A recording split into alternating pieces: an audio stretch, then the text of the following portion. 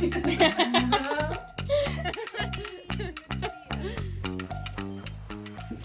I'm Carolyn.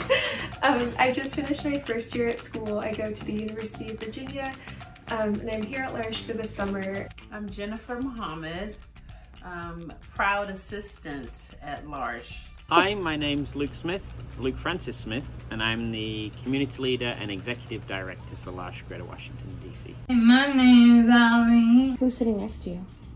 Caselli. What should they know about me? You got children, and you got a husband to feed and all them.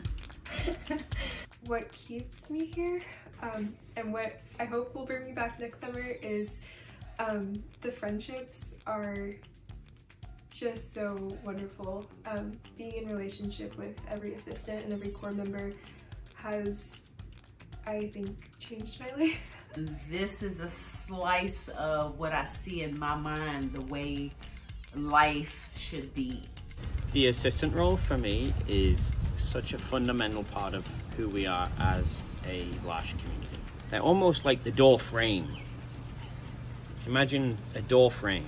A door's helpful, but a door frame is even more helpful because it gives a space for people to be welcomed in, gives a context, gives the opportunity for people to be seen and announced. And that includes so many different things.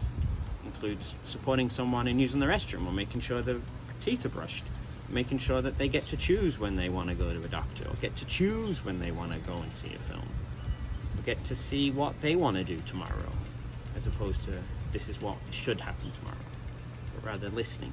So, a door with big ears. What would you say to someone who is thinking about coming to L'Arche? Do it.